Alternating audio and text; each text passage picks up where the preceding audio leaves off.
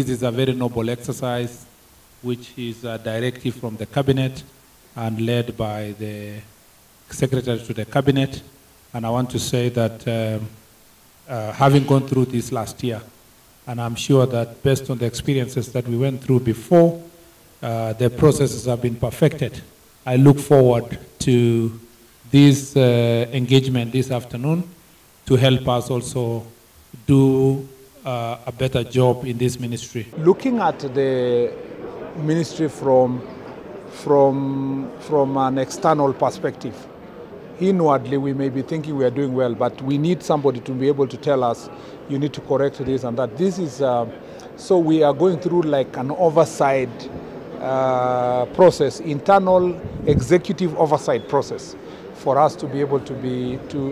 deliver better as a ministry. And for me as a new cabinet secretary here, though not so new, at least within 2 months, this exercise has really helped me to have a global view of what has been going on in the ministry and to track the promises and the programs that we had agreed as a government